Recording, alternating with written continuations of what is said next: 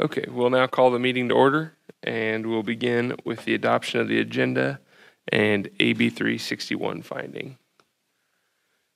So would that be Alex for the 361 finding?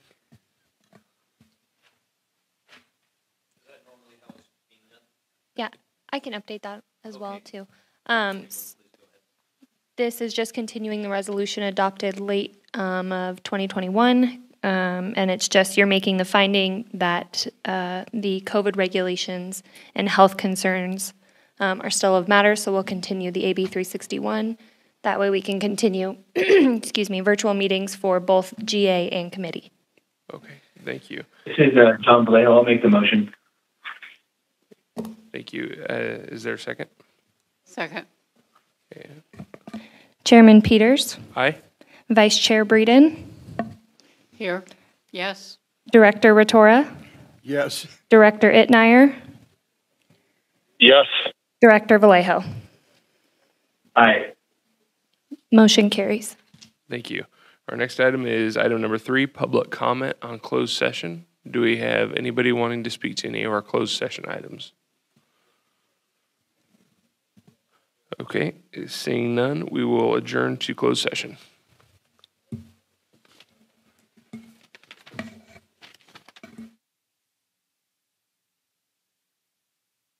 If everybody could go ahead and silence their cell phone or their Zoom profiles. Thanks.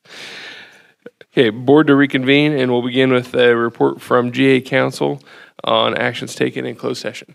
Thank you.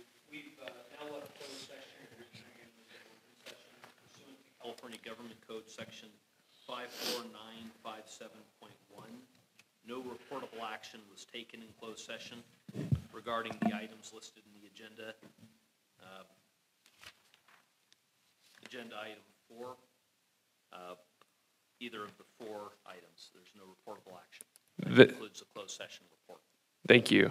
Okay, next I would like to ask you all to please rise and join me in the Pledge of Allegiance. Salute. Pledge. I pledge allegiance to the flag of the United States of America and to the republic for which it stands, one nation, under God, indivisible, with liberty and justice for all.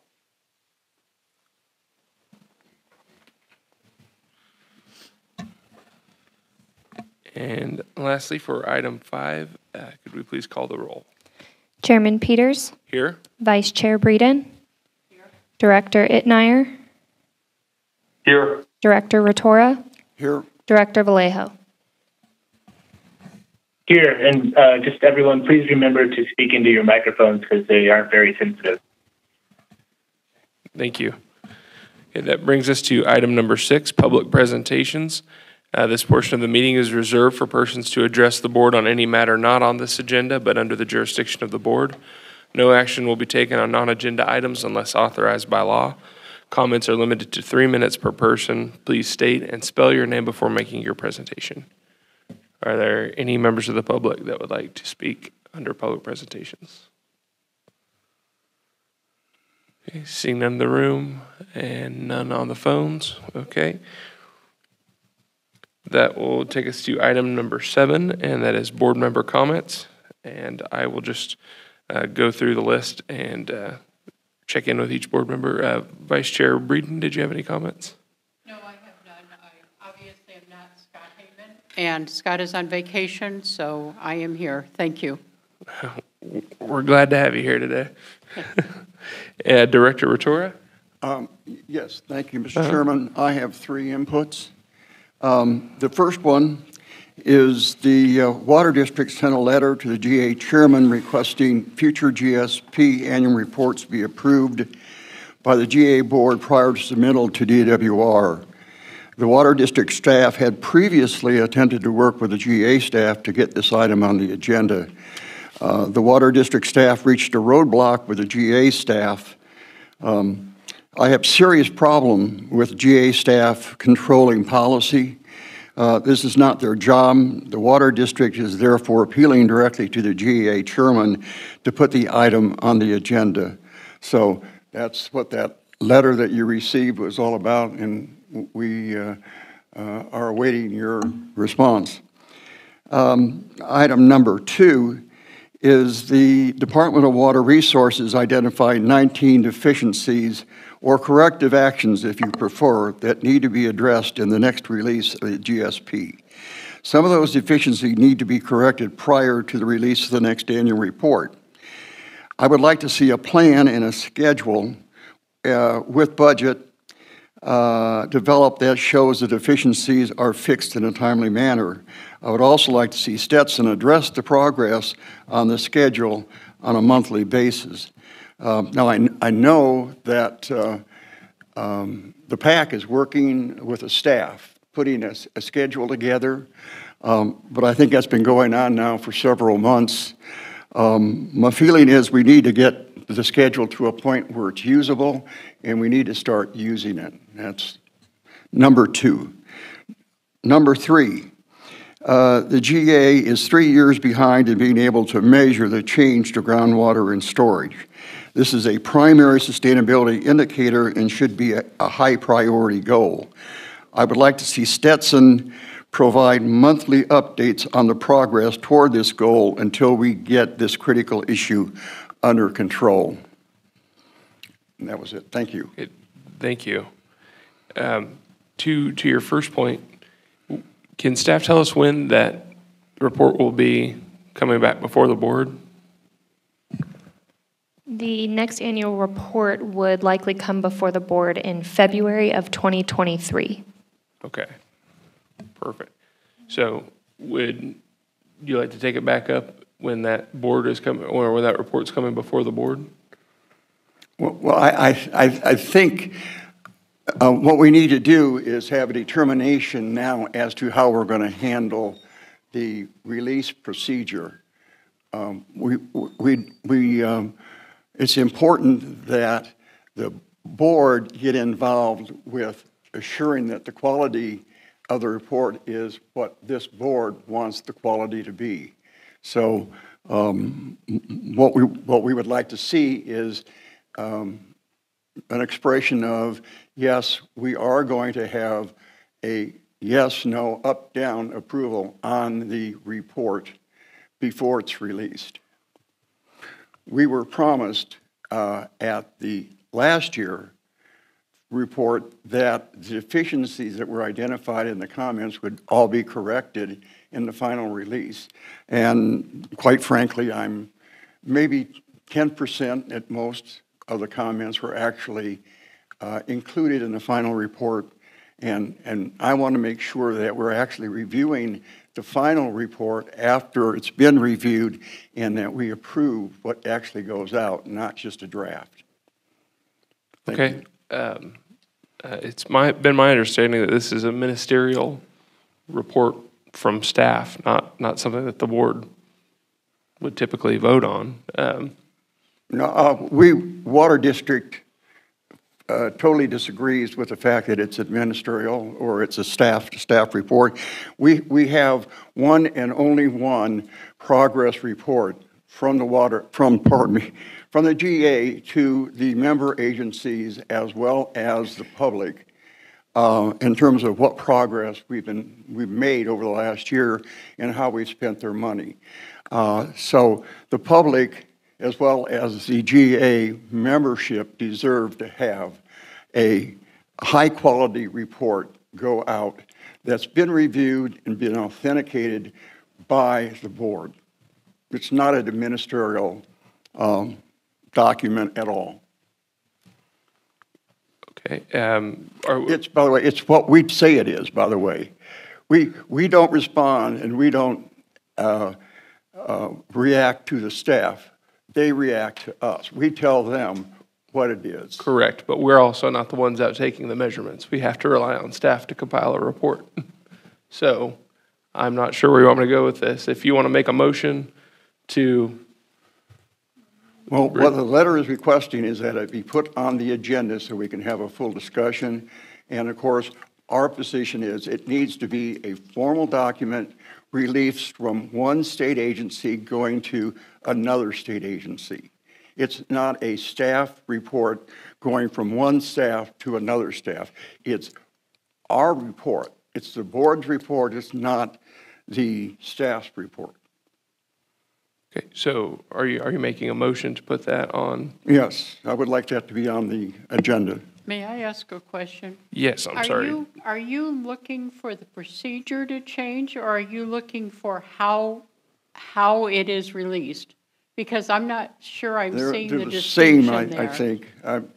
You're saying it shouldn't be released until this board has approved it, so nothing goes to the public until this board has approved it? No, in terms of the release, it's the release that officially goes to DWR, making it our board's document. The public last time did review the report. That's right. And Stetson got a number of comments in, very valid comments, and we were told that they would be corrected, and when we got the final out, by the way, the board did not look at the final before it went out. We looked at the draft, and the corrections were not made. So we want to guarantee that what goes out from the board represents what the board wants it to be, and it's the quality that we want it to be. Okay. Are there any other? We can go into a lot of discussion next month when it's on the agenda. Are there any other comments on this? Okay. Seeing none, is there actually, Mr. Decker, this is just a time for board comments right now. I understand that. I'm a TAC member, however, and what I have to say is pertinent to your discussion. I'm part of your team. Yes, sir. Go ahead. The TAC did receive the report this last report. However, the time available was short, and we also had no chance to see what changes would actually occur. I personally wrote about 7 pages of detailed comment, and most of my comments were not incorporated, and they were not frivolous comments. There needs to be some process where the actual inputs from the board and from the TAC and perhaps even from the PAC are incorporated, so your report actually represents the best we can put forward. I agree completely with Stan's comments that this is not an administrative report. It's our annual report to document what we've done. Okay. Thank you very much. Thank you. Okay. I just want to remind everyone to speak into their microphones. Oh, thank you. Okay, so Director Ritter, would you clarify what your motion is exactly? Is it to bring this back as an item for discussion next month, or to bring the annual report to the board for approval and when we receive it next year? Well, part of that addresses schedule issues to make sure that it goes to the PAC, to the TAC, and to the public in a timely manner, so that we can get all the reviews in. And of course, as important, those reviews will identify areas that need to be changed, and Stetson needs time to change them. This last year, even though we were told, oh yeah, there's plenty of time to make the changes, it turns out the changes didn't make made. So I think the problem really was there wasn't time. So there's a critical issue regarding scheduling and making sure that the draft report gets out for review at the proper time, that the comments get in at the right time. Stetson actually has time to review those comments and then talk to the people who have commented and make the appropriate changes. And that it cannot be done in a 2 or 3 week period like they were thinking it could be done. It didn't happen. So okay. we need to make sure that the scheduling associated with getting all the process done gets done, and then it gets to the board, and we can stamp it after the technical people have looked at it, agreed to it, and everything is copacetic. That's not happened in the past. We have not reviewed any of the first 3 final reports before they went out. And as a board member and someone who wants to be responsive to the public as well as the other members of this group, that's sad. We need to be responsible and take responsibility for that document. I understand what you're saying. This is sorry, John Wood. Director I think Vallejo.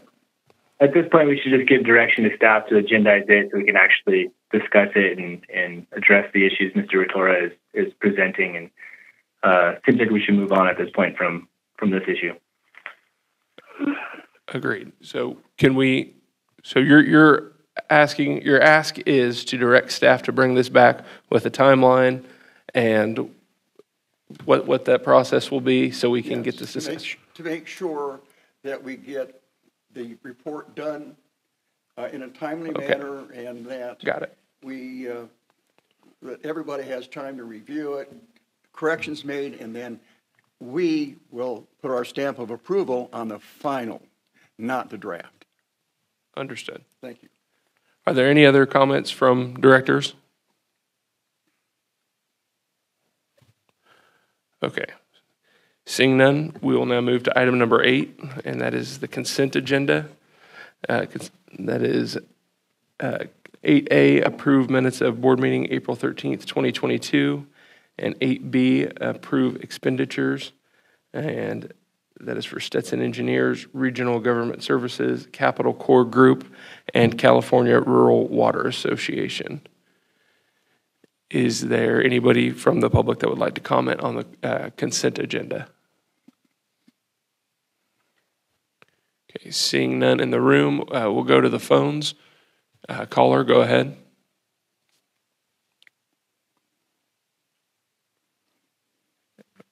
Yeah, I'm seeing green lights on there. Do we have a caller on the line?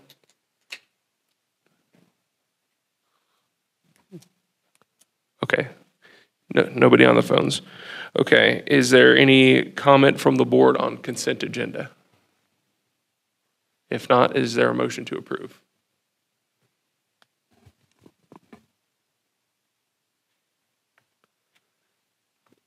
Okay. So I'll move approval. I'll make the motion. Okay. Go ahead. We Are you had asking for a motion? yes. So move. Okay. Thank you. We had Director Breeden motion. Is that a second? Second. Okay. Thank you. I didn't hear her. Oh, no problem. Sorry. Chairman Peters, Aye. Vice Chair Breeden, Aye. Director Itmeyer, Aye. Director Rotora, Aye. Director Vallejo. Aye. Okay, the board will now consider item number 9, legislative matters, and this includes item 9A, wastewater treatment plant state budget request, as well as item 9B, Senate Bill 1395, Defense Community Infrastructure Project. And will that be CapCore, I believe, presenting that? Yes, Mr. Chairman, this is Michael McKinney with Capital Core Group. Greetings to the board and to the members of the audience that are watching. We are requesting support for 2 legislative items in California. The first one being the state budget request that was provided to the state legislature by the city of Ridgecrest for its wastewater treatment plant. That request of $5 million was put to Senator Grove and Assemblymember Fong in March, and it was approved by both members in April of 2022 and is being submitted to them right now for their review. We are asking for a letter of support to the Speaker, to the Senate President Pro Tem, as well as to the Chairman regarding that. This budget request, of course, helps them finalize and finish the wastewater treatment plant, which is the feed water for the water recycling plant. So it has direct benefit to the groundwater authority, and we ask for your consideration of that support. Okay, thank you, sir. Are there any comments from board members before we go to public comment? I think it's really important that we recognize that our elected officials understand and support where we're coming from, and this is needed. both for city residents, but also for those people who live in the valley. And I urge us to go ahead and write this letter and do it. Thank you, Director Breeden. Are there any other comments from directors? I certainly agree that it's a good thing to do. We need to push forward, get all the free money we can. Great. Okay, are there any members of the public that would like to comment on this item? Seeing none, are there any on the phones? None on the phones. Okay, is there a motion to approve this item? So moved. Second. I heard you that time. Thanks for speaking into the mic. Chairman Peters, Aye. Vice Chair Breeden, Aye. Director Itnire, Aye. Director Rotora, Aye. Director Vallejo. Aye. Motion carries. Okay, thank you.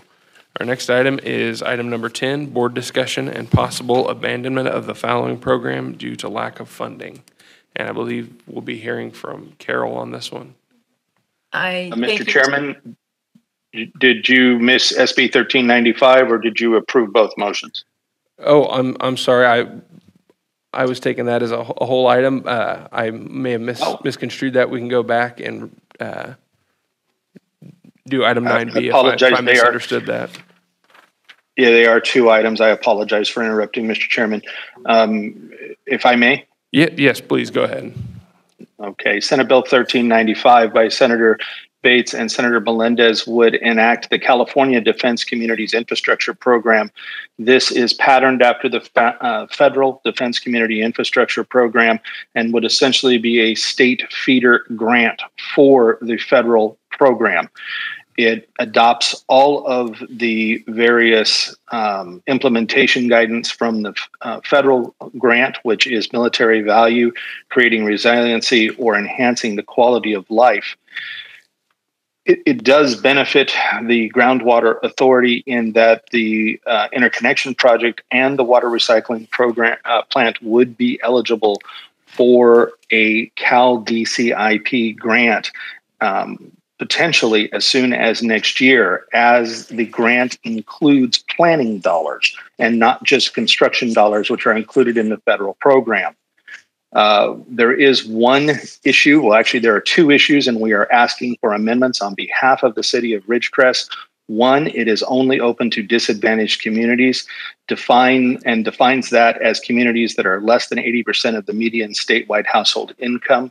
The city of Ridgecrest does not fit into that guideline, and it is only open to program or projects that are not located on federal lands. That is very similar to the amendment that we are currently seeking in the National Defense Authorization Act. And so we are just asking the legislature to consider modifying the criteria to allow for Ridgecrest to be eligible in both areas. The authority, because it spans a different geographical area than the city, actually is, as we understand it, eligible under the program, and we can go from there. We are asking for a straight support letter from the authority, and we have asked and received a letter from the city that is support if amended. And that concludes my report. Okay, thank you. I'll bring it back to the board for any comments on 9B. We need to do it. Great. Let's support it and go forward. Okay, thank you, Director Rotora. Any other directors? Okay, seeing none, are there any members of the public that would like to speak on 9B? So move.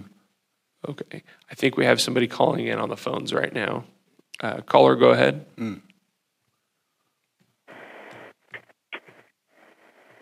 Go ahead, caller.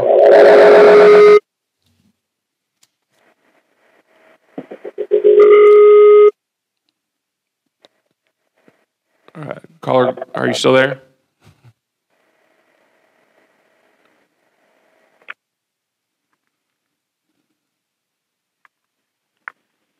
Hello? Hello. Yeah, this is Renee Westerlusk. I'm calling in to say that I support this bill. Great, thank you. Are there any other callers? Okay, seeing none. We had a motion from Director Rotora. Is there a second? A second. Thank you. Chairman Peters, Aye. Vice Chair Breeden, Aye. Director Itmeyer, Aye. Director Rotora, Aye. Director Vallejo. Aye. Motion carries. Thank you. Okay, now we'll go back to item 10, and that is the board discussion and possible abandonment of the following program. And for that, I will turn it over to Carol. Thank you, Mr. Chairman. As directed at the last meeting, the GA sent a letter to the Water District asking if the Water District would support the following program using replenishment fees. We received a letter in response from the Water District just yesterday. That letter should now be in your packet. The bottom line is that the district does not support the use of replenishment fees for the GA's following program, and they list a variety of reasons. At this point, this answers our question, but staff is not recommending any particular action at this point, but open for discussion. Okay, thank you. And with that, I'll bring it back to the board for comments.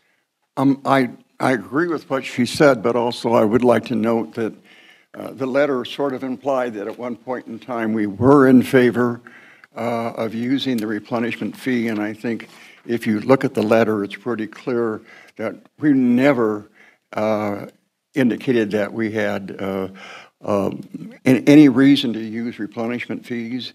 So we have not changed position. Our position is what it's always been. But the end result is what she said. Thank you. Thank you. Director, Vice Chair Breeden? Yes, I have a question. Does that mean that you are changing the representation, not changing, you are addressing the representation of what you said, not necessarily that you're writing this as a letter of disagreement? Because there's two concepts. One, you don't think you were represented fairly, and two, you don't believe in this. What is it that you are asking? I'm not sure exactly what you're asking, but to make a long story short is we do not want the replenishment fees to be used for the following program. Simple answer. Okay. And I'm not sure if that addresses what you said or not. It was, except that you were, okay, I understand where you're going. Thank you. Any other comments from the board? Okay, seeing none, we'll bring it back to the public for any comments.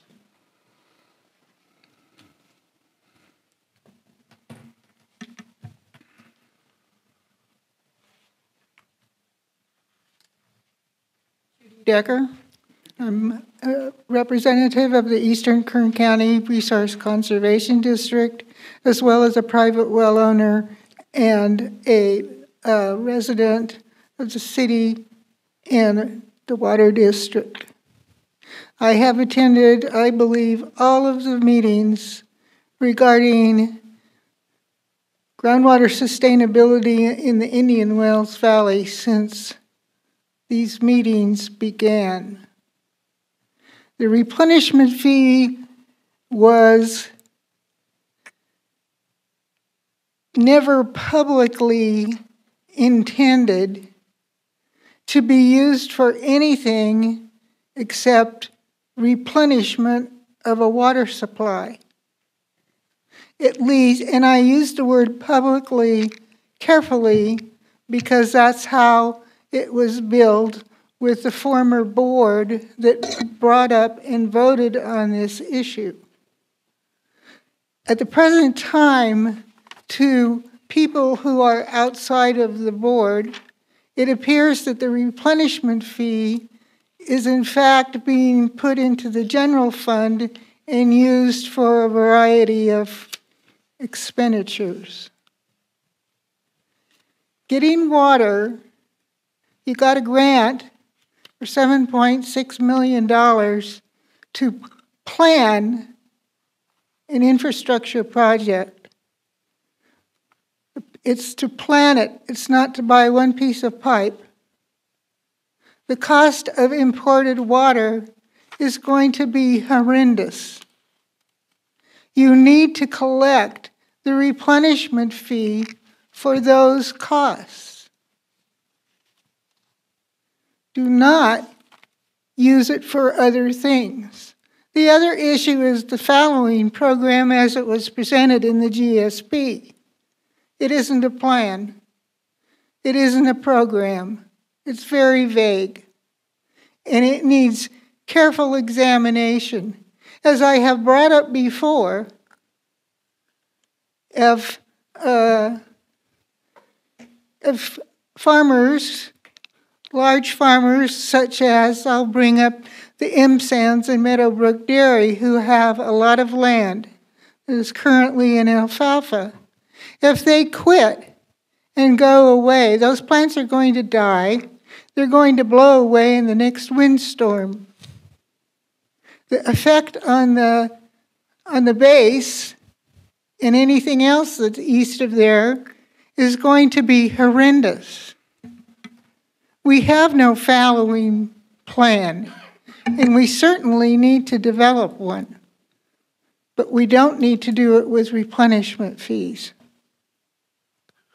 Okay, thank you, Ms. Decker.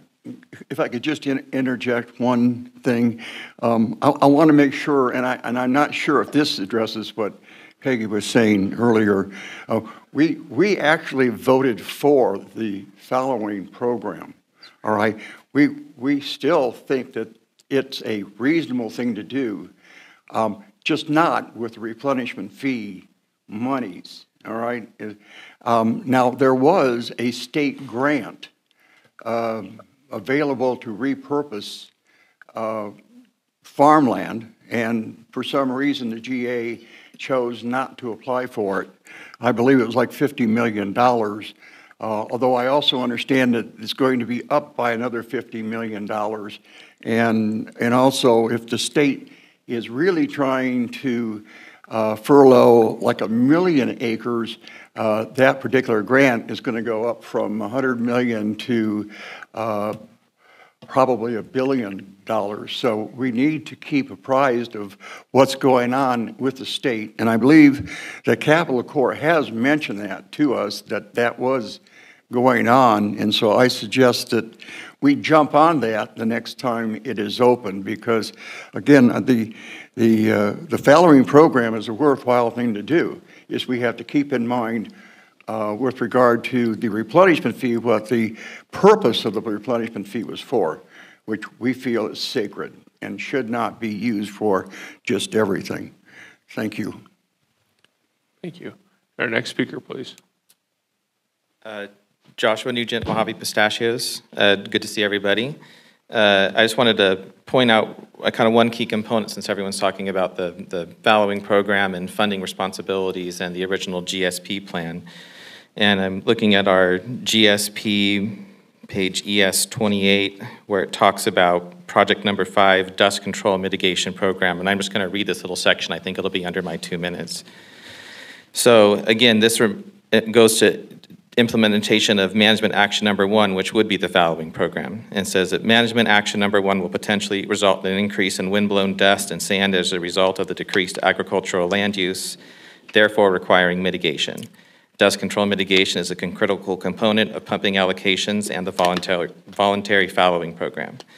It further goes on to say that, that the GA will establish a network to identify and prioritize for dust control mitigation different areas that have been voluntarily fallowed as part of management action number 1, and that it will initially monitor the dust issues as the practices continue and are phased out, and it will monitor for windblown dust and sand and implement proactive mitigation measures as identified in the dust control mitigation plan. So again, I think it would probably be good for everyone just to kind of go back, reread the original plan, see what the DWR approved, and realize that we have some obligations and stuff that were never talked about being funded by replenishment fee or anything else. It was supposed to be one of the critical components and one of the things that's been done by this this board and hasn't been done. So thank you. Thank you. Any other public speakers on this item? Okay, Chairman Peters, if I may, this is Phil Hall. Yes, sir. I'd like to go back and clear up some misconceptions that have been said today. Presumably, I'm going to assume because this program is 3 years old at this point. It has been worked on throughout that time period, and some board members weren't on the board when it was adopted. So first, the use of the replenishment fee. Use of the replenishment fee is completely legal for the following program if the board so desired. It's noted in the engineer's report that was voted on by the Water District. They didn't vote for the fee itself, but they did vote for the engineer's report. I believe board member Kaczynski motioned for it, but we'd have to go back to 2020 to figure that one out. We should also keep in mind that when the replenishment fee was adopted at 2,000 plus acre foot, the concept and the thought was that the Water District would lower its monthly charge to its constituents by financing that fee. And that would lower everything. There was no contemplation that the Water District would charge $2,000 an acre foot to its constituents rather than putting that over a 30-year period. So that's one thing to keep in mind with this. The use of the replenishment fee for fallowing, some people have said, well, there's no analysis in the engineering report for that to justify what numbers you would be using. That is true, because a fallowing program that is there is a mutual program. You have to have a willing seller and a willing buyer. The only willing buyers that we would have at this stage would be the Water District, because they're the only long-term users of water in the basin that have an overdraft problem. Other farmers might want to buy from other farmers, but that's really a transient pool transfer. It's not the fallowing program. Some people have asked, well, what is the benefit to the Water District if it bought, if it entered into a fallowing negotiation with farmers? And there's twofold. One, presumably farmers wouldn't file a general groundwater adjudication, which we've now had the Water District file. Two, you will notice that our engineering reports and our GSP says that in 43 years, this basin runs out of water. In the next 18 years, 1 in 4 wells will be damaged by overdraft. By buying some of this transient pool water through the fallowing program, the Water District would extend the period of time in which it needed import water into the basin. That was what they were buying. They bought water to give them time. That was the fallowing program. The program was designed for the then general manager of the GA, Don Zadiba, and the general manager of the Water District, who, remember, is the primary purchaser of this water, really, to negotiate with the farmers and to be a part of that process. In fact, they were driving that process. Most other board members have little concern if the Water District's happy with what its negotiation comes out with. When that program was adopted and approved by the Water District, that was the known process for the path. 60 days into that path, the Water District still was not taking calls, or I should say, they were taking calls and not responding to them from local farmers that wanted to negotiate. And at that point in time, we were told at the GA that the Water District would not be involved in any following negotiations. And me and Keith had to then talk to the small farmers and let them know what the situation was. That then culminated in a letter being sent out to them in January of 2021, informing them where we were with the position and that the Water District might change its mind in the future, but that's a Water District choice, not ours. So to recap, yes, you can use replenishment fee for this fallowing program. It was contemplated that we would be charging far less than $2,000 an acre foot to the Water District because they would have financed their fee and would then have some money for the fallowing program if they found a willing seller, willing buyer situation. again, negotiated, water district negotiations, water district choice to enter into it or not. And that's that part of the program. Now we're hearing concerns about dust. That program was just buying water, buying time. Dust control mitigations aren't part of that. And dust control mitigations bring an interesting aspect. Should this community pay for the dust problems created by a farm that goes out of existence because it doesn't have water? In other words, when you start farming, should you have an exit plan for when your farm no longer has water? And I don't think the community should be paying for that. But, you know, that's really a policy choice. And there are processes which the community can use to make a farmer pay for their dust control problems. You're, of course, going to want to monitor it. You're going to want to be able to notice if a nuisance is occurring.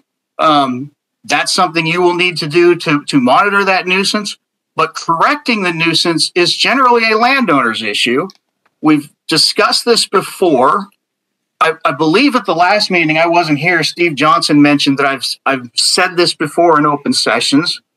And there's one field currently in Ridgecrest, which is kind of notorious for all the orange fencing, which proves the point. The landowner needs to pay for their own dust mitigation. So I hope I've answered all the questions. If anybody's got any questions for me, I'm all ears. Thank you, Mr. Hall. Okay, Mr. Nugent, go ahead. I'd just like to make a clarification. Again, Joshua Nugent. Am I on there? Okay, so Joshua Nugent, Mojave Pistachios. So again, the document that was approved by the DWR that I believe we should go back to as our source document would obviously be the Groundwater Sustainability Plan. So when you look at ES 5.1, Management Action Number 1, implementing an annual pumping allocation plan, transient pull, and fallowing program. This is again page ES 24. It says, all groundwater pumpers who are producing groundwater during the 2010 to 2014 base period but are not given an annual pumping allocation will be able to receive a transient pull, a single-use, non-transferable, one-time allocation of water.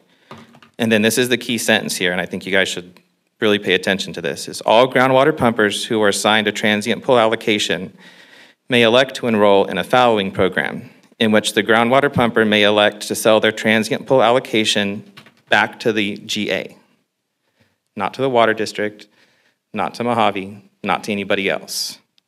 And then, again, since dust mitigation was brought up, you guys have in here as the project that the GA will, 1, identify the location and magnitude for potential need of dust control. 2, investigate best management practices to address windblown dust and sand. And 3, implement the best management practices on fallowed agricultural land, see Management Action Number 1. So again, it's in the GSP. Maybe everyone should go back and reread these sections. Thank you. Thank you. Mr. Chair, there is, I'm sorry, do I? Oh, no, not at all. Thank you. Having served in the past on the East Kern Air Pollution Control District, the responsibility came from them. And when they decided that you were not doing as you should for your neighbors and allowing dust to go all over, it was the landowner's responsibility to take care of it. And in the discussion of how the how we were going to deal with, we went back to Judy, and then you were on the, I don't think you were on the board, but I think you served in the 1980, I think it was 1988, the East Kern Resource Conservation District developed plans for dust mitigation. And these are all right there. Whether they were specifically mentioned, each one of those went with the landowner, not us. And so therefore, I think we need to look at it not as what is your responsibility or our responsibility, it is everybody's responsibility, but as the landowner, you had the first responsibility from the Air Pollution Control District, and you supported that at that time. Maybe not you specifically, but the RCD did. I was not on the RCD in 1988. I was on the Indian Wells Valley Water District Board of Directors in 1988. However, I do have a couple of things I would like to add. Actually, I have three things. First of all, I'd like to note, if you have not seen it, I'm sure you're aware of this, Mr. Peters. Lois Henry, who has San Joaquin Water, it's a journal, has written an article that several of the GAs in the Central Valley and the San Joaquin part of the Central Valley are disbanding or starting that process because of disagreement. I think you all should look that up and read it, just to have the information. Last night we had our Eastern Kern County Resource Conservation District board meeting. It was brought up at that meeting that the California RCDs are looking into the following program because it will be a statewide problem. One of the things they are looking at is farmers who do fallow their land, and apparently the word fallow is used statewide with Department of Water Resources, even though it's an incorrect use of the term. So there will be a statewide dust problem, and they're looking at solar fields with pollinator type plants planted under the solar panels. I personally don't think it'll work anywhere, but I really don't think it will work here. But I want you to know that the California Resource Conservation Districts are looking into how to solve this problem. And it is a problem. This has been a really dry winter. We all know that, and we all know that the dry winter has come, or I should say spring, I guess. It's spring, right? Here I am in my thermal shirt. Take a drive. Take a drive down one of the dirt roads, like go out Drummond, west of Jack's Ranch Road. Observe the countryside. You can see little sand dunes starting to form where they hit. That's in my PAC report, that thing. Where they hit interference, like with a creosote bush or a big rock or something, you can see the sand dunes starting to form because of the dryness of our environment here. This is a serious issue that you as the GA staff, the water district, the people who live here are going to have to really come to grips with. And I just wanted to point some of these things out to you. Thank you for letting me take the time to do so. Thank you. Are there any other public speakers? I have one short comment. I'm sorry. We got a few more. I'm Don Decker again.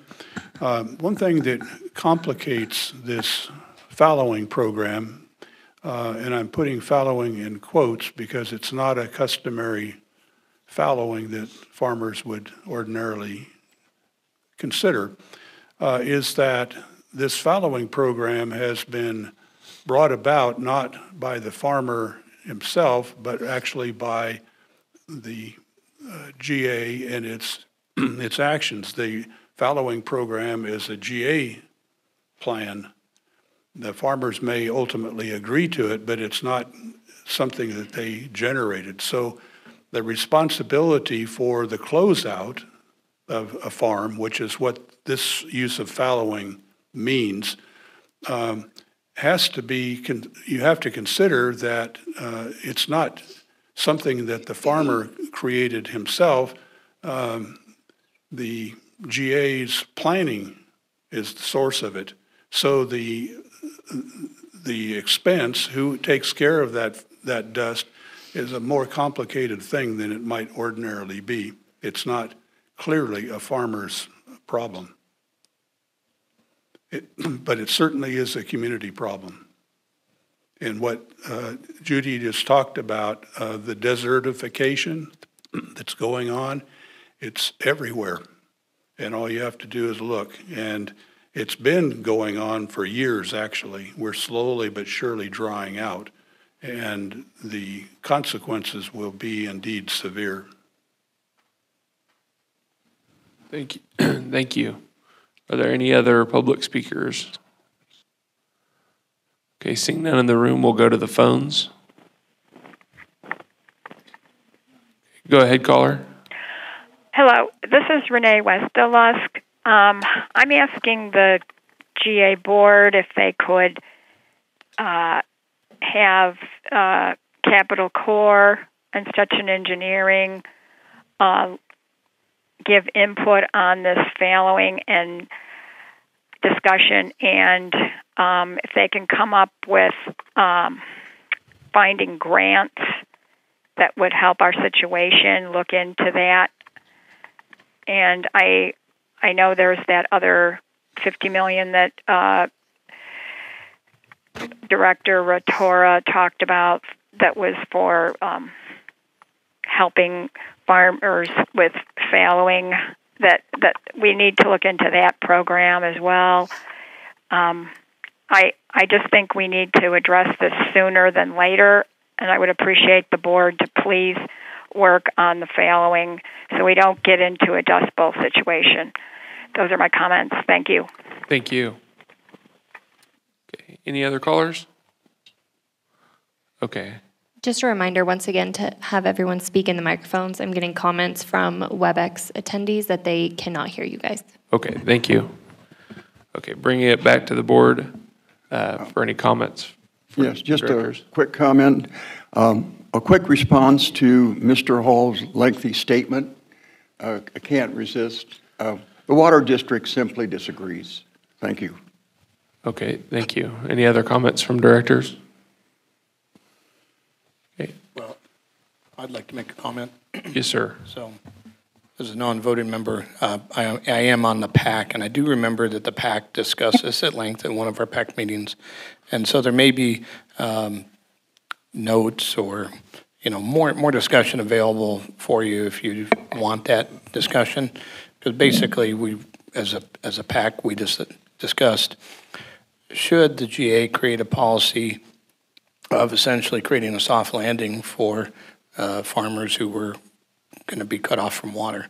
And that was, the frank part of the discussion that we had as a PAC, which is, basically advisors to the board. So, that's what I want to let you know. The record likely exists. You could talk with Dave about that. So, anyhow. Thank you very much. Okay, any other comments? Okay. That brings us to item number 11. And that is the Sustainable Groundwater Management Act Implementation Project Grant Funding Award. And I believe we will be hearing from Jeff Simonetti. I'm sorry, that would be Carol on this one. Thank you. Thank you, Mr. Chairman. I'll start us off and just congratulations to the Groundwater Authority.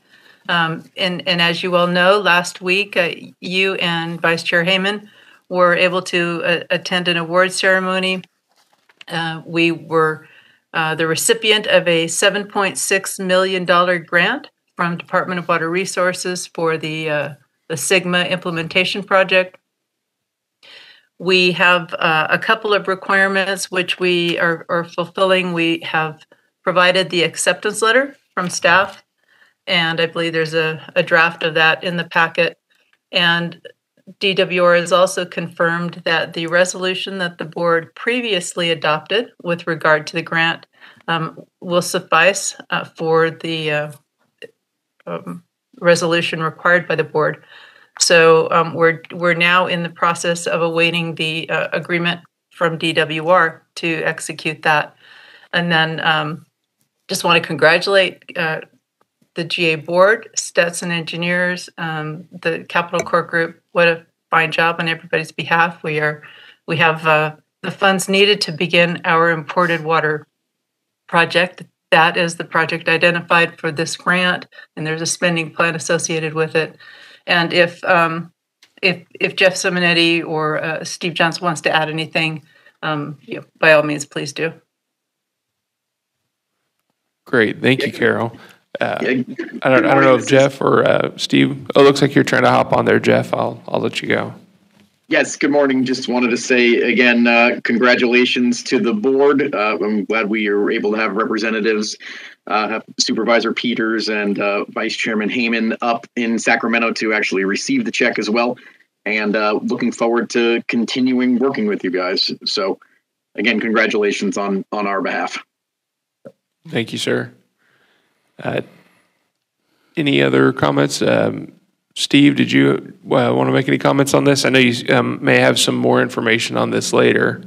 Yeah, thank you, Mr. Chairman. This is Steve, and I'll reiterate what Jeff just said. And this is really a big step. And staff did, all of the staff did a lot of work to put the application together and to work with DWR staff.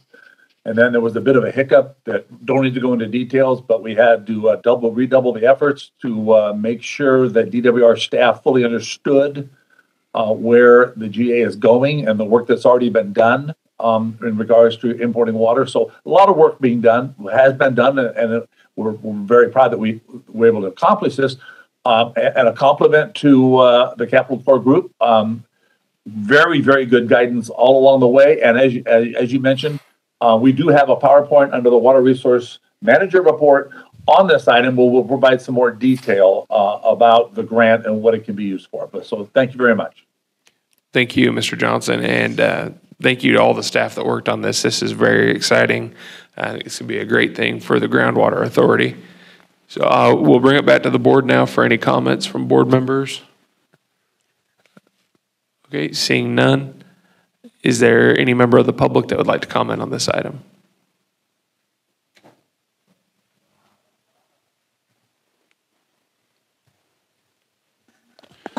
This is Don Decker. I would like to also add a very positive comment about the benefit that this grant will give this community.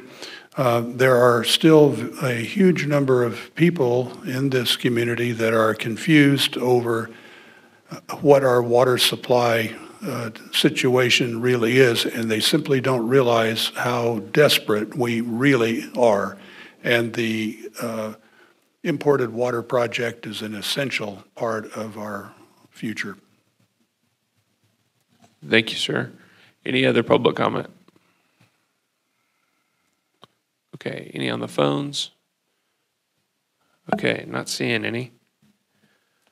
Okay, that'll bring us to item number 12, and that is board review and approval of RFP release for imported water pipeline alignment study. Oh, excuse me. And will that be Steve, Steve that we're hearing from on that? Yes, I'll start on it. Thank you, Mr. Chairman. And I'll just start. I have Jeff Helsley and Joseph Montoya. They're on, and these are the two guys that worked very closely with Capital Core to put this application together. They're the ones that get credit for this. So they're Jeff. I think Jeff's going to present the staff report on this. Just a couple of comments up front. One is that understanding this is a request for proposals for the alignment study. There's no commitment by the board in relation to this RFP. We're going out to get proposals for consultants to be retained by the board, and we'll bring that back to the board for approval, normal procedure, to do the alignment study. So This particular grant is, as you can see, it's quite a bit of money. There is a fairly short time span for us to do the work that we have under the spending plan, which we'll talk about under the Water Resource Manager report, the work we're going to do and some of the scheduling that has to be done. As part of this grant, it's an important concept is that we are allowed to retroactively go back to, I believe it's December, with cost associated that we can apply to this grant for reimbursement. And with that information, Capital Corps provided what I think is very good advice. And they said, you guys have a lot of work to do in a very short time to do it. And he said, we were very confident, especially up front, that we were going to get this grant. But their advice was, you may want to get started on some things. You're going to get reimbursement. The grant looks good, but you may want to get started on some things. So you're hearing about approval of the grant by the award of the grant by DWR, the acceptance letter. At the same time, you're seeing an RFP, and that's because we started working on this RFP several weeks ago in anticipation to hit the ground running. So that's why you're seeing it right now. The last thing I wanted to mention, because we heard kind of some weird things, and again, understanding the public doesn't get all the information. We try as much we can to get all the information we can out there to the public and make it as clear as possible. But in case there is a misconception, this grant is not for Stetson. This grant is not for Capital Corps, or it's not for GA staff. It's not for the attorneys. This grant is an implementation project grant. We will be helping with the GA staff to bring people on board to do the work. There is no intention for Stetson to do any of this work that is under this implementation project grant. The alignment study will be a consultant. We are preparing an RFP for CEQA consultants to come in and do the CEQA for the pipeline. We're going to have a design consult. We have a lot of work to do, and we will be, our intention would be to represent you folks with these people doing the work, and all of it, as I mentioned, all of it will be run through the board for approval. So just with that clarification, Jeff, if you could go ahead and walk through the staff report. Sure. Thank you, Steve. Good afternoon, board members and the public that's with us today. Sorry, trying to get to my agenda item number. Here we go. Yeah, as Steve mentioned, we've got the notice of the award. There's a lot of work to get done. It all has to get done by June the 30th of 2025. So we've got essentially 3 years to do. Use all of the grant funds. The first task that we put into the grant application was an alignment alternative study. During the preparation of the GSP, we had prepared a conceptual alignment and a conceptual imported water project. We actually did 2 conceptual projects. For the purpose of seeing, is it feasible to get imported water? What's the level of cost for imported water? So as we're putting the GSP together, we could all be aware of those items.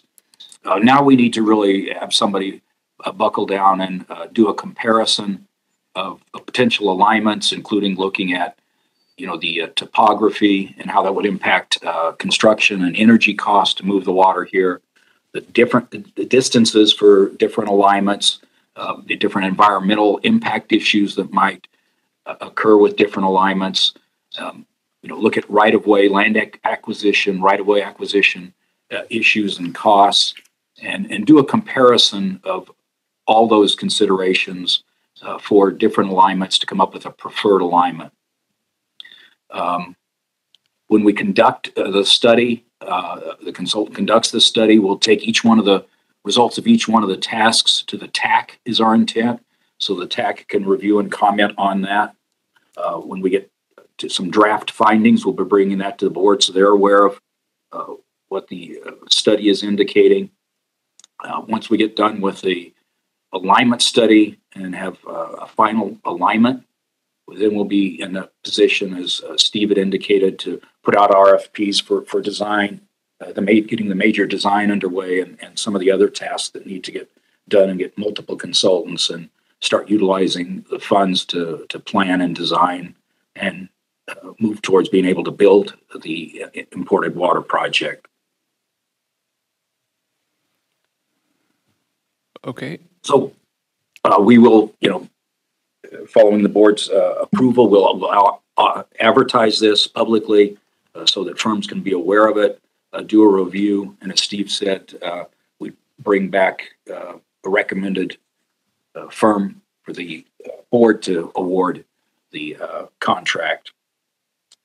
When we're done with that, we had put a budget in the grant of $170,000 for this study. I've been looking at it. I think hopefully we'll get some proposals that are well qualified and are less than that, but I think that's a good upper limit for this study.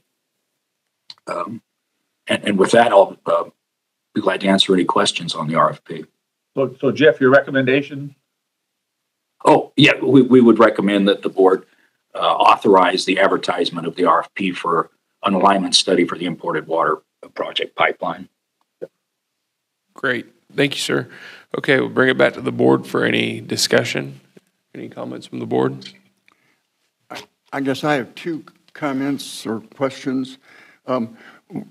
Do we physically, or not physically, in reality have the money to spend today? Or when will we have it so that we can spend it?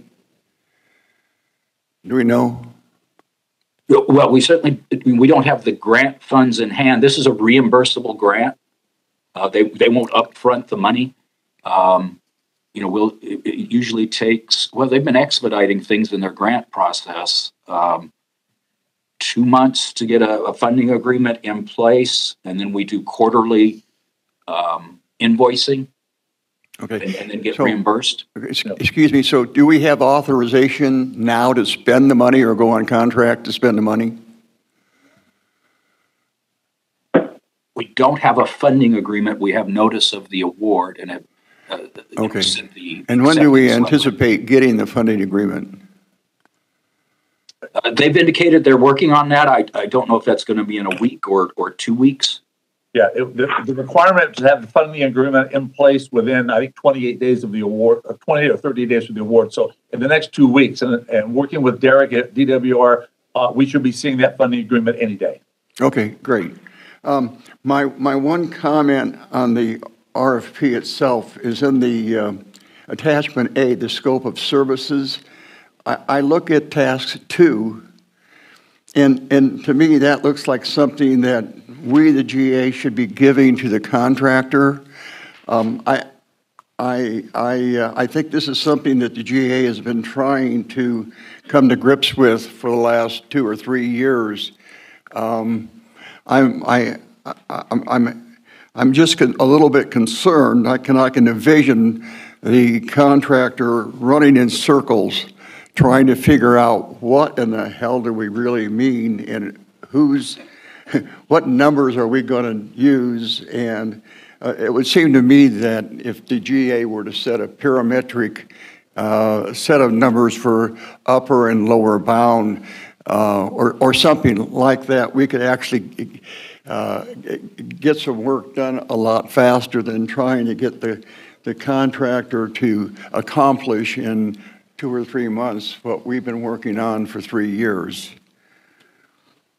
In the scope of work is that he would look at the imported water needs in conjunction with the GA's water resource manager. So we certainly didn't expect him to start from scratch with this.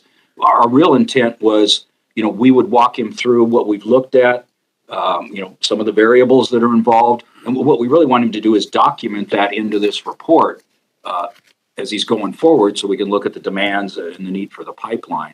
But yeah, your point's well taken. We work, it's been something we've been talking about for a while. So we don't expect him to start from scratch there. Yeah, and we would not, Dr. Otero, we would not anticipate awarding a contract and then waiting for a work product. We would anticipate very close coordination with the consultant on this on a regular basis. Yeah. I just want to make sure that the contractors do not misunderstand the scope of what we're asking them to do, because it looks a little bit like perpetual motion. I just want to make sure that we have him spend his time and our money on something that's going to get us a product. Thank you. That was all. Okay, thank you, Director Artora. Any other comments from the board? Okay, seeing none, are there? Oh, I'm sorry, go ahead. This is John Blair. I do want to hear public comment on this before I give any broader comments, but I wanted to ask, and I heard the intro about the timeliness issue and how we need to get moving, and I fully appreciate that. And it somewhat informs probably the answer that I expect to receive already. But I'm wondering, is the turnaround time for responses to the RFP, do we feel internally that that's sufficient for really reaching a broad potential group of potential providers here? It seems to be a pretty quick turnaround.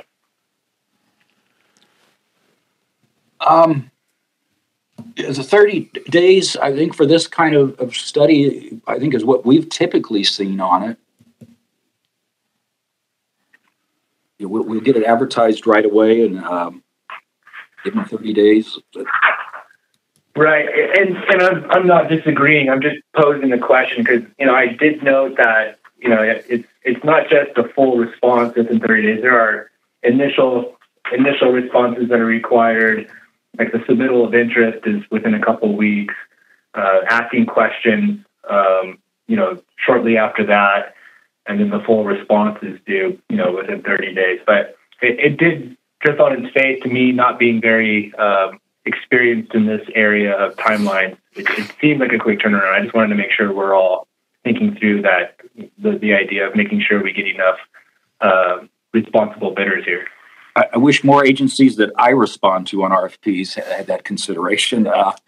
When I'm on that end, I generally would like to have more time. But as I say, these are very standard timelines that we as at Stetson Engineers respond to with a lot of agencies. I don't think they'll have a problem with it, the other consultants. Yeah. And Director Vallejo, in addition to that, this is a fluid, dynamic process. I mean, we'll set the guidelines. If we get a lot of pushback that people need more time to provide a quality, represented proposal, then we will be working with them and the board to make sure that this is done right. So we'll be working with these folks to make sure that they have the appropriate amount of information and time to get us a good proposal. Okay, thank you. Are there any other comments from the board? I have one.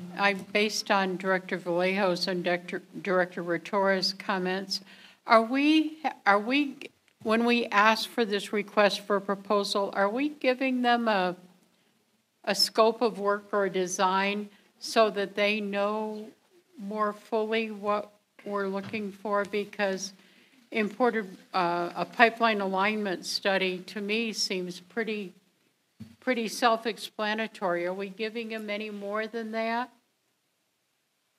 Well, part of the process of the study itself will be, verifying the flow rates that are going to be needed in this pipeline, over a long planning period. So we start by, they're going to go back and verify the things that we looked at initially in the preparation of the GSP, such as looking at the capacity that's available in AVEX, California City Pipeline. Make sure that we understand whether, there's a difference in, seasonal availability, because that could affect, how we need to design the facilities that get up to Indian Wells Valley. The thought is that this could be, really the only user for this treated imported water potentially is the water district. So we want to make sure that they look at when can the water district take it, where can they take it, and make sure we match up the availability at AVEC with the demands at the water district, and that we have all the physical facilities that are needed to do that. If more storage is needed, this consultant is going to look at all those issues on sizing, capacities, storage, to make sure that we fit the two systems together. So it's going to be part of their responsibility to conceptually go through and get that more detailed design than for each one of the alignments than we had done conceptually for the GSP. And they'll need to do that because one of the things we want to compare is the cost. When they do those alignments in those facilities, they can look at the energy requirements. We want to compare those between all of them. So they're going to be looking at the basic information about what we need the system to do, and then they're going to conceptually do a conceptual design of the system itself, so they know exactly, in addition to just sort of the alignment, the things with the facilities that affect our decision in each one of those alignments. Okay, I understand. Thank you. Yes. Thank you. Any other board comments? Okay, seeing none, we'll go to the public. Any Chairman? members? Oh, I'm sorry, I didn't see it down there. I do have a question. So one of the things I've been here and observed the process of the GSP, and there was basically two different water sources or, beginning of the pipeline proposed in GSP, and this basically assumes that AVEC would be the place where we'd start, 45 miles away. Has there been any more discussion by the board about, whether or not, I realize it's not preferred by Inyo County, but that LADWP would be, consulted on whether or not it's even a possibility, because the pipeline would be a whole lot shorter. And this RFP is predicated on AVEC. If I could add some information on that, has been some more technical work done that is important concerning the LA DWP project. We had done a review of the ability to percolate water into the groundwater basin. The AVEC project would deliver untreated water. So the concept was if we got untreated water from LA Department of Water and Power, we would recharge it into the groundwater basin. So, the feasibility of being able to get the water down to the groundwater table was a key question on that project. And Steve Reich and our firm had done a review of available information and written up a summary of it about the ability to percolate where the preferable locations might be to percolate water into the groundwater basin, and took that to the TAC. And frankly, it wasn't very favorable. The best location that I think that was identified was potentially in the El Paso Basin, which by itself isn't prohibitive, but even looking at that basin and our level of knowledge now and our level of confidence that we actually can percolate the water down to the water table, the TAC concluded. And now in that instance, they were looking more specifically at the recycled water project, which had a bit smaller amount of water annually that they were trying to recharge.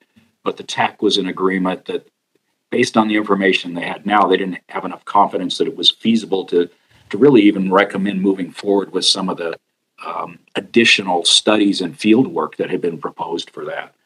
So based on the doubts about the ability to effectively percolate water, along with some of the audience members and board members may recall that with LA Department of Water and Power, we were going to do an exchange with them. We were going to get state water project rights or some other water rights and exchange water with them out of their system. They were going to ask for, it wasn't going to be a one-for-one exchange. They were going to ask for some kind of a ratio that, and in initial discussions with them, they were starting at, for every acre foot we took out of their aqueduct, they were going to want 3 acre feet of whatever water we found, state water project or whatever else it was. Well, that's at or above the break-even point for the AVEC project. If we're going to give them a 3-to-1 exchange, the cost of getting the water, of the water itself, the water rights, added to the shorter pipeline, it's about I think maybe a little more expensive. That's very close or above it's at or above the break-even point for the AVEC project. So based on those, we've formulated and an indication from Capital Corps that for this grant we needed to have a project. We had focused it on the AVEC project, which is feasible, clearly engineeringly feasible, though expensive. Thank you. Okay, we'll now go to public presentations. Mr. Decker. I'm Don Decker again. This follows on what I just offered earlier about the critical importance of the imported water project. This RFP being the very first formal step in that endeavor takes on, the same critical importance, and I appreciate the sense that we need to work as expeditiously as possible. I think, though, that we want to not be too rushed. And I also suggest that there should be TAC involvement, as has been the case for previous contracts. That lets the board have some public input directly into the process. And basically what happens is a subcommittee is formed and agrees to meet with the technical staff committee. I think that's what I have to say for you. We all are anxiously awaiting the progress that we can make here. Thank you. Thank you. Next speaker, please.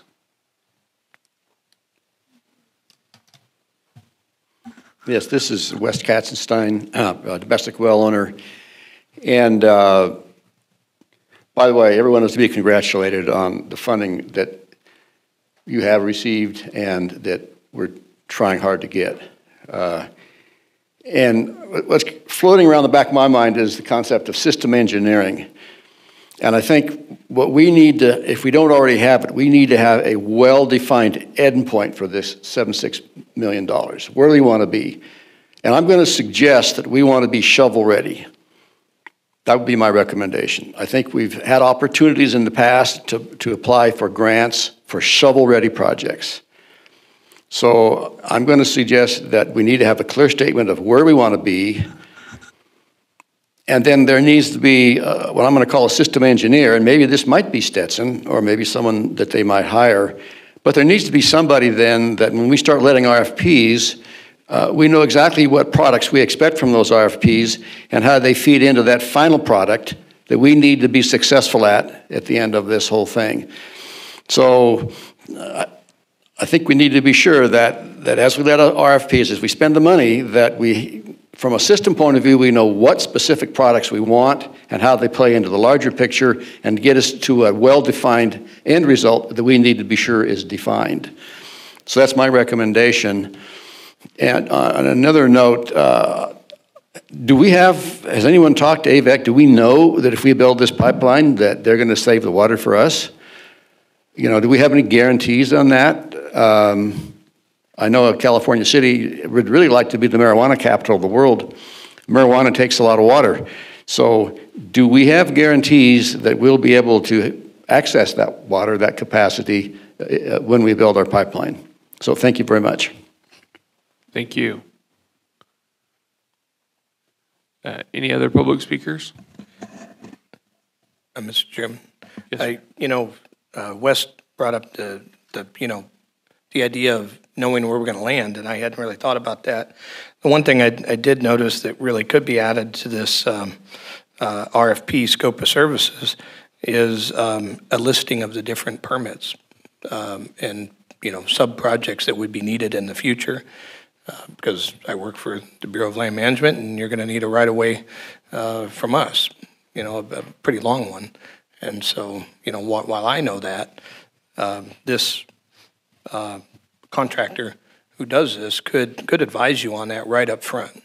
And I was just looking at it, and I didn't see it in there, so I just present that. Thank you. Are there any comments on that from Stetson?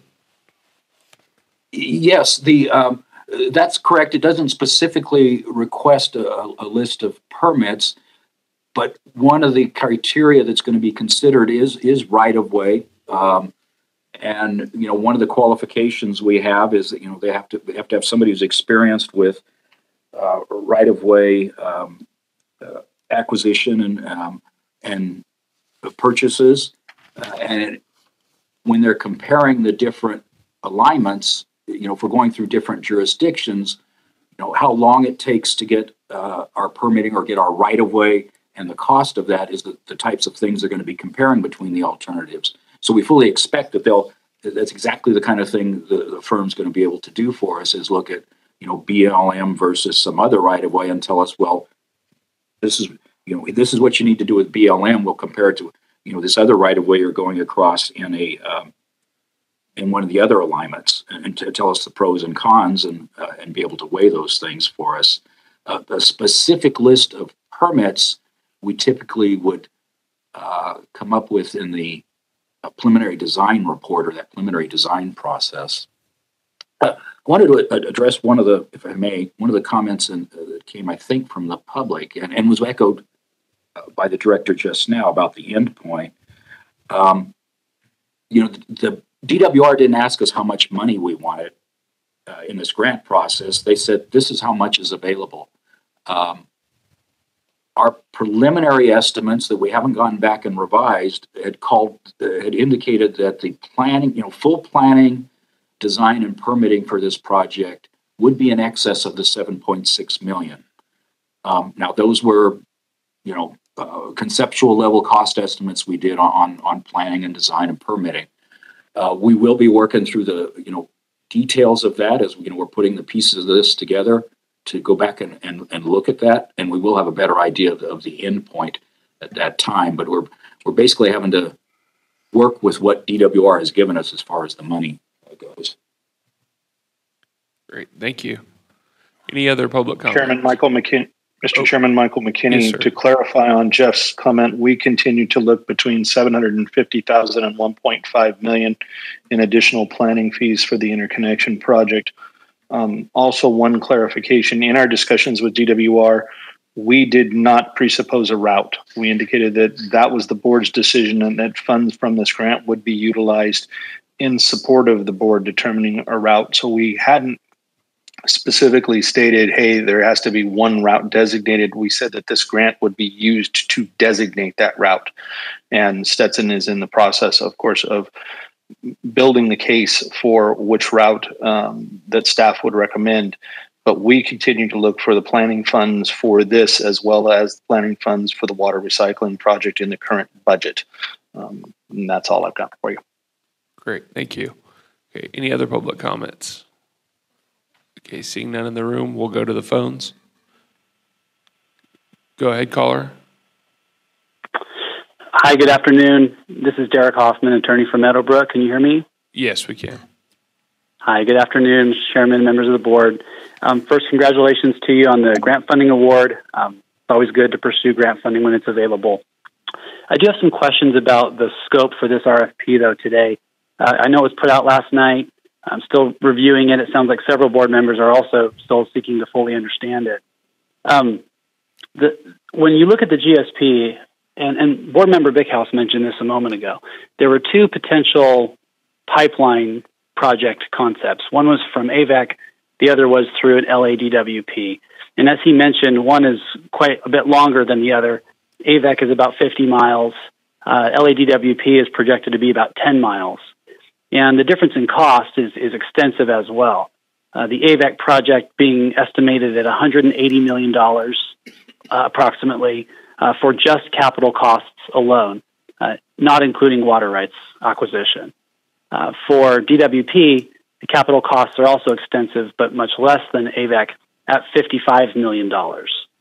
So I see that the scope of services for this RFP, as has been discussed, is limited to studying the AVEC connection prospect.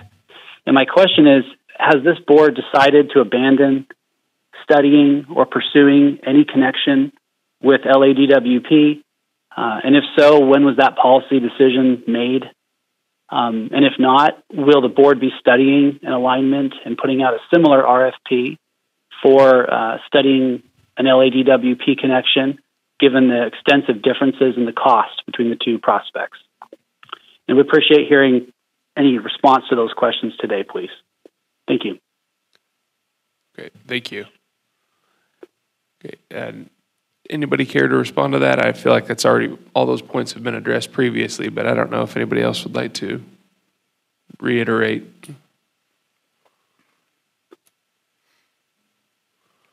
I would agree, Mr. Chairman. I think Jeff answered most of those questions. Okay, perfect. I believe these, there was some discussion on these types of issues too when the grant application was brought to the board. The scope of work at that time indicated the AVEC route, and when those issues were discussed. Okay. Yeah, and this is we're heading into probably potentially closed session type stuff, but there are ongoing discussions for water supply from this particular route, whereas there are not any other. Now, that's not to say that LADWP and the aqueduct and exchange is completely off the table. If a project were to come along, I'm sure that we all will be interested in considering it. Great, thank you. Okay, next caller, please.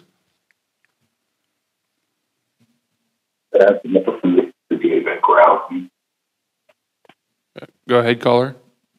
Hey, this is Mike Sanat. Yes. Can you hear me? Yes, we can. Okay. I'm also calling about the LADWP connection. I think you're making a big mistake if you don't include that as an option in the scope of work or an alternative project. There's reason to do this with regards to the area of the Brown Road farming and the potential alignment for water coming in from the northeast portion of the valley. So I would like to suggest that you add this as an alignment and a study as an alternative and include that in the RFP. Thank you. Thank you. Next caller, please. Caller, go ahead. Hello. Hello, this is Renee Westalusk. I want the clarification done regarding, it says selection process in the RFP document that the IWVGA will review the request for proposal. Who is actually going to do that? I assume it's Stetson Engineering. And then I also want to congratulate the Groundwater Authority, Stetson Engineering, and Capital Corps for getting the $7.6 million grant. It's greatly appreciated. Those are my comments. Thank you. Thank you. Are there any more callers? Okay. Seeing none, we'll bring it back to the board for any final comments. Any of the board members? Yeah, this is John Vallejo.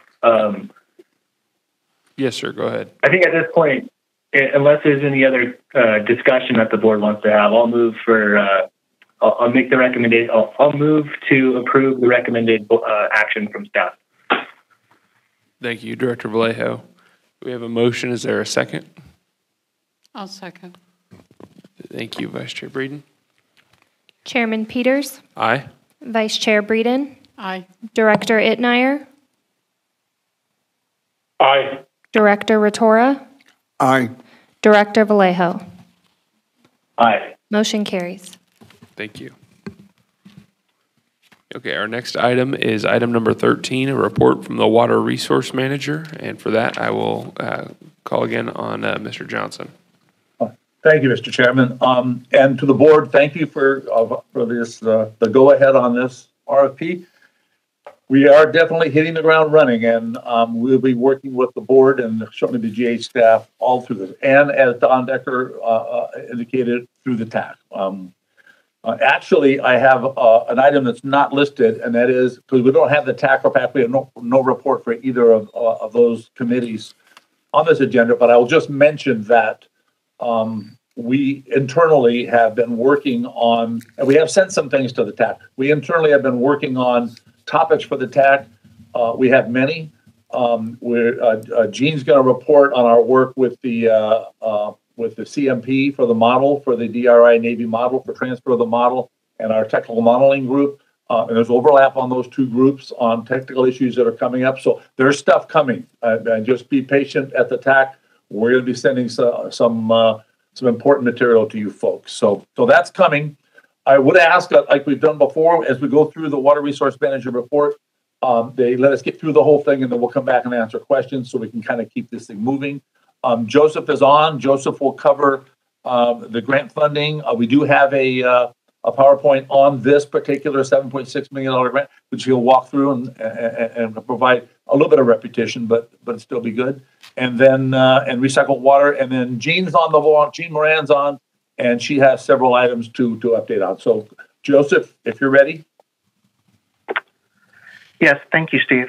Good afternoon, members of the board and members of the public. Can everybody hear me okay? Yes, we can. Thank you.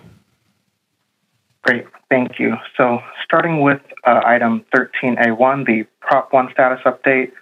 Just a brief update here. We have two outstanding invoices left to be paid. Number 12A in the amount of $132,693.95, and invoice 13A in the amount of $299.70. Those invoices have both been approved. We are currently awaiting reimbursement from DWR for those two invoices. And if you'll recall, we have received some questions on invoice number 12A. And just for background information, this invoice covers the period from July through September of last year. The actual work that occurred during that period totaled to a little under $2,000, but included also in this invoice was costs that were removed from invoices 8A and 9A for the purposes of fulfilling CEQA concurrence as part of our funding agreement. And those costs totaled about $130,000. So those invoices are part of invoice 12A. But again, this invoice has been approved, and we will be looking for reimbursement shortly from DWR. And lastly, for this update, we are in the process of preparing another invoice and progress report package, number 14, that will be due at the end of this month, covering January through March of this year. And two other notes on the Prop 1 update that aren't on this slide, but I did want to bring up to the board. We did recently execute a funding agreement amendment under Prop 1 and Prop 68, and included in that amendment was additional work that the California Rural Water Association, the consultant responsible for the program for severely disadvantaged communities, additional work that they will be doing under this grant. So we're anticipating that for the last few invoices that we have under this grant, they will be a lot more than the previous invoices as far as amounts. And the second note that I had was that we are currently working on completion reports for some of the components of our grant that are finished. We don't really have a deadline set by DWR for when those completion reports are to be furnished to DWR, but we're hoping to assemble those reports in the next few months because we are moving close to final grant closeout, which will be occurring at the end of this year. So we'll be continuing to churn those reports out to fulfill all of the requirements of our funding agreement. Now moving on to 13A2, the Prop 68 status update. Again, a brief update here. We also have two outstanding invoices that have been approved by DWR, and we are just awaiting the reimbursement checks for those. And again, we have a new invoice and progress report 14 that we'll be preparing at the end of this month as well. Now, just before I move on to the next item, the signal implementation grant update, I just want to say that in the next board meeting for June, we will be returning with an updated table of the Prop 1 and the Prop 68 invoice totals and the payments that we've received for those invoices, just to keep the board informed about where we're at as far as what grant funding we have left under these two grants and what has been received as far as reimbursement from DWR. So we'll be returning to the board in June with an update on those tables. So next is the Sigma implementation grant overview. Again, as Steve mentioned, a lot of this information was previously discussed in other agenda items, but again, the Groundwater Authority did receive a notice of award on April 28th of the $7.6 million for the imported water interconnection project. As Steve and Jeff laid out, some of the eligible grant activities that will be occurring under this grant will be the pipeline alignment study, additional design and planning, environmental compliance, which would include preparation of appropriate CEQA and NEPA documentation, whether it's a mitigated negative declaration or an EIR. That will be determined at a later date. Permitting and right-of-way coordination, negotiation, and acquisition will be a big part in getting us to that $7.6 million. Any coordination with partnering agencies, including AVEC, some of the agencies that will have right-of-way that we'll need to negotiate along the pipeline alignment. And then Stetson, we do anticipate Stetson having a big role in administering and managing the grant, working with DWR on fulfilling the requirements of the grant agreement, which would include preparing quarterly invoices and progress reports, furnishing all deliverables, and completing all other requirements of the grant. And as Steve mentioned, we can go back as far as December of last year to request reimbursement for any work that fell under the imported water project. We have a tentative end date of June 2025. That will be confirmed in our funding agreement, which I believe, as Carol mentioned, we are waiting for that, and we hope to expect a draft for staff to review in the next couple of weeks or so.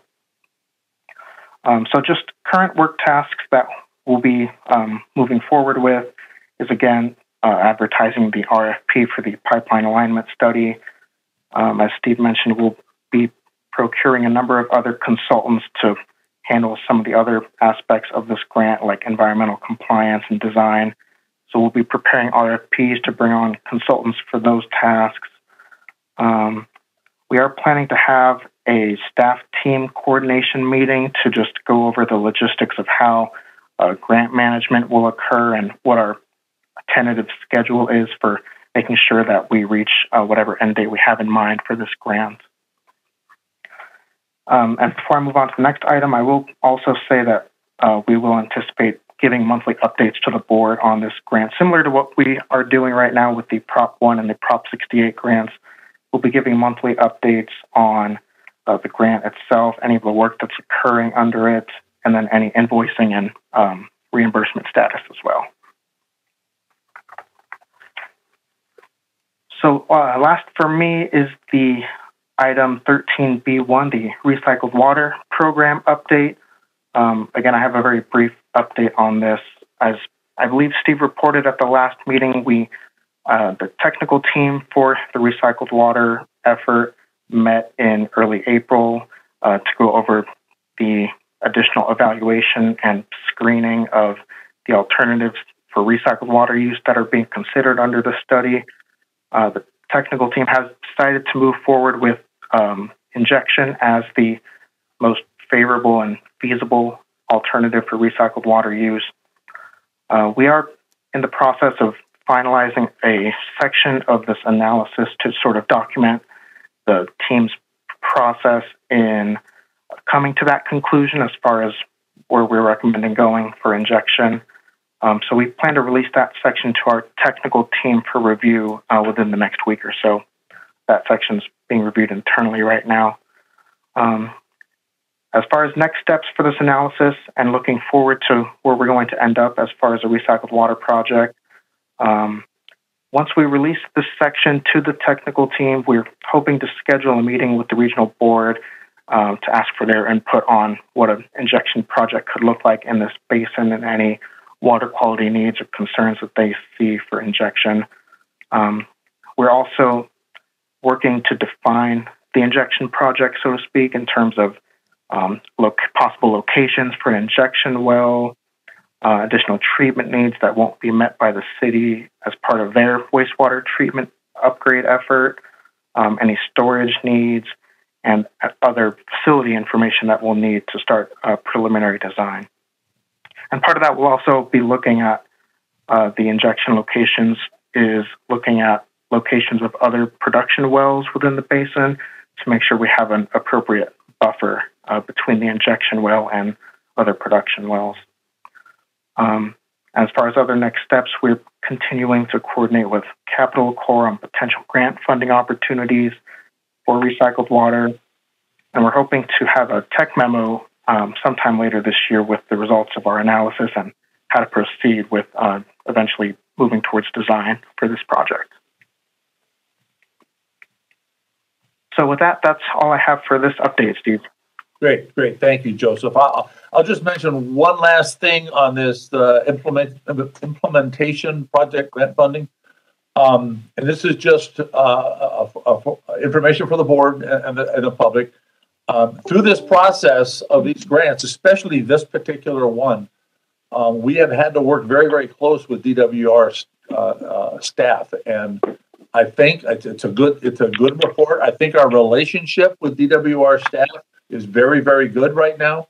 I'll let you know. I mentioned a hiccup earlier. There was some negative forces being applied to DWR staff in regards to this grant application, and I would say, this is just my words, I would say, and the success of this groundwater authority and DWR staff is sensitive to those things, and they took a step back and coordinated. We put an effort in to coordinate with them and let them know exactly where we're at, what we're doing, and where we're going. And I'll just say, I think our relationship with DWR staff is very good for this particular grant, for the previous grants, and for grants and implementation of grants going forward. So I'll just add that. And next we have is Jean Moran on her update. Jean? Good afternoon, members of the board and the public. I'm just checking to make sure that you can hear me. Yes, we can. Okay, great. So I am going to cover about 4 specific items. The first one is the groundwater dependent ecosystems. This is a data gap in our monitoring program that's required for the groundwater sustainability plan. And we had gone out last summer to a number of sites that did not have groundwater dependent vegetation on them. Recently, the Navy's biologists went out to look at vegetation in the spring to identify potential locations.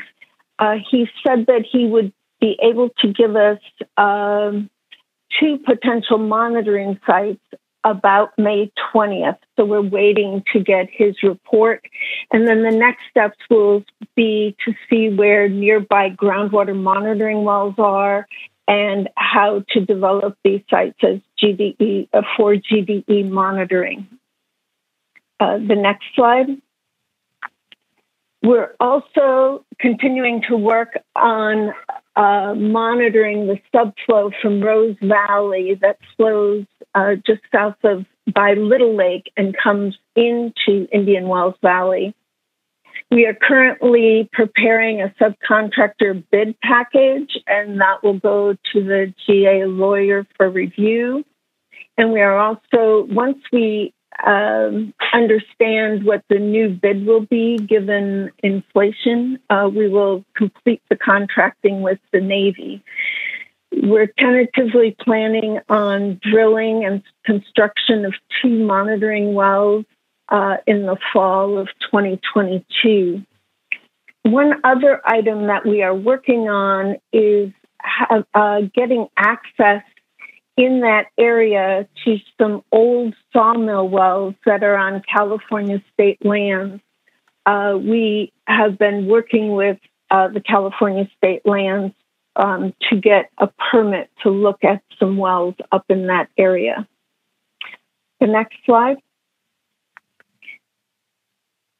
The GSP model is in a process called the configuration management plan that was requested by the Navy for using the model. We had a call with the Navy's representative and with DRI's representative on April 19th, and we basically introduced everyone because people were new to each other. We went through a background of the model and how it was used for the GSP. We reviewed the configuration management plan. It's a document, and what the roles were and responsibilities for the different members of this group. And then we also looked at a timeline for developing the GSP model to address the 5-year GSP report, which is due in January of 2025. On May 6th, just last Friday, we had a second technical meeting with the Navy and DRI, and we put together a prioritized technical document to be reviewed for this group. So basically what the configuration management plan is a way in which to evaluate new data or any technical data for inclusion into the groundwater model. And the process becomes a technical model group reviews the data, makes recommendations of what should be included in the model. And then Desert Research Institute would come up with a budget of what that would require. That goes to the board to review and evaluate which revisions should be made and costs should be incurred for updating the model. And then it goes back to this group. So we are just at 2 meetings so far. The third meeting is we're putting together the technical model group. We were hoping to have a call with them earlier this week, but some members were still getting their schedules cleared on it. But at the next board meeting, we should be able to report on the full technical model group meeting. The next slide. This slide is more for your information. On the Sigma website, there is a place for anyone in the public or anyone to report if there is a dry, shallow well. We came upon this recently and wanted to advise the board that 4 domestic wells were reported by others and posted on this website. I'm not sure exactly when they were posted, but when they have reported as dry is anywhere between July 2016 and February 2020. We looked up the well depths, and 2, we did not have any real information on well construction. And the other 2 wells were roughly 260 and 300 feet below ground surface. We put together a map for the board so that you can see where these wells are located. This is mostly for information. We have a call into the people that manage the Sigma website just to find out if we could find out anything more about these wells. And that's all that I have for this board meeting. Thank you, Jean. So, Mr. Chairman, I think we're ready for any comments or questions. Okay, thank you. We'll bring it back to the board for any comments. Yes, I have a question. At the last meeting, I believe we were told that Stetson was now looking at 2 different methodologies for measuring the change to groundwater in storage. and I was wondering if there was any new information relative to progress being made on either the older Thiessen polygon technique or the new technique, which I guess we don't really know what it's called yet. Yes, we have been working on that with hydrogeologists, and we are planning on giving something to the TAC later this summer with a couple methodologies for calculating storage. We want to make sure that we get the methods squared away prior to the time that the annual report needs to be reviewed. Okay, as I mentioned earlier today during the board comment, the Water District considers the ability to do this measurement a critical sustainability indicator, and we would like to have that progress spoken to at each of our monthly meetings so we can keep up to speed, at least until we feel that we've got this thing under control. It's just vital that we understand this, and we're way behind. I don't know if you agree with that or not, but as far as the Water District is concerned, we're way behind, and we need to put the emphasis on this, including getting information back from you as to where we stand. Thank you. Thank you. Any other comments from the board? I would just point out, Mr. Chairman, that Tim Parker, representing the Water District, is on the TAC, and he'll be included in this. Thank you, Mr. Johnson. Any public comments?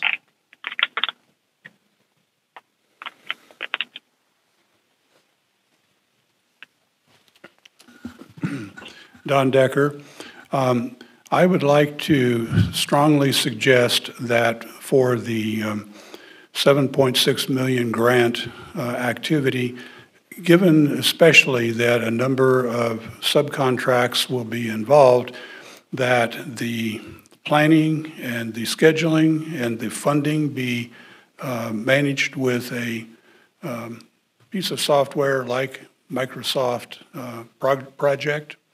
You end up with something that resembles the POAM that many of us have been pushing for a long time. This is a perfect example of a project that has enough complexity that it deserves the attention that a software management system is absolutely recommended. Thank you. Thank you. Any other public comment? Okay, any callers? I guess I would like to second what Dr. Decker just said, but I would expect that the contractor who gets the RFP would have scheduling software that he could use, and I guess I would suggest that maybe as part of the RFP evaluation that we look closely at making sure that there is a schedule and that the contractor can post progress against that schedule. Thank you. Thank you. Any other comments from board members? Okay, seeing none, we'll move to item number 14, which is the general manager's report, and I will turn it back over to Carol. Thank you, Mr. Chairman. We have in the packet the financials for April. And if you have any questions, let me know, but all looking pretty good. Very straightforward. We also have, well, I guess let me pause there before I move on. Any questions? I'm not seeing any. Okay. There is also a brief report from Capital Core Group, and we've already heard from them some matters that they're working on our behalf. The Senate bill and the budget requests for the wastewater treatment plant. And I think Jeff and Michael are on the line if anybody wants to ask any specific questions of them. Also, they continue to work on potential water purchases for us. Are there any questions for Capital Corp before we move on? Not seeing any. Okay. And so item C is the SDAC program. Joseph just spoke about that under the Water Resource Manager's report. We've begun work again on that program, extended the work plan through October, and we're happy to see Cal Rural Water Association back to work with some of our smaller communities. There's some progress reports in the packet. What we're seeing is they're continuing in some areas with the leak detection. They've also got some additional aspects to the work plan, including helping these small systems with water conservation planning, drought management and resilience planning, and also meter replacements and meter change-out programs. So some really good work, and happy to see that moving again. And then finally, just wanted to give you a quick update on the audit. We do have the draft audit. Our financial specialist is reviewing it along with the auditor, the audit staff, and we do expect to have the final audit on the agenda for the June meeting. So with that concludes my report. Are there any questions? Thank you, Carol. Any questions from the board? No, I'm not seeing any. Are there any members of the public that would like to comment on the general manager's report? Okay. Seeing none, we'll go to the phones. Do we have a caller? Go ahead, caller. Yes, I just have a question for Carol. If this is Renee Westelas. I wanted to know if we need more information on those financial reports. Who do we call? You can call April. You can call me. If we're not able to answer it, we can certainly get additional information for you. But either April or I can certainly help you. Okay, thank you. Mm-hmm. Thank you. Any other callers? Okay, seeing none. That brings us to the end of our meeting, and having no more items to consider, we will adjourn until June 8th, 2022. And we are adjourned.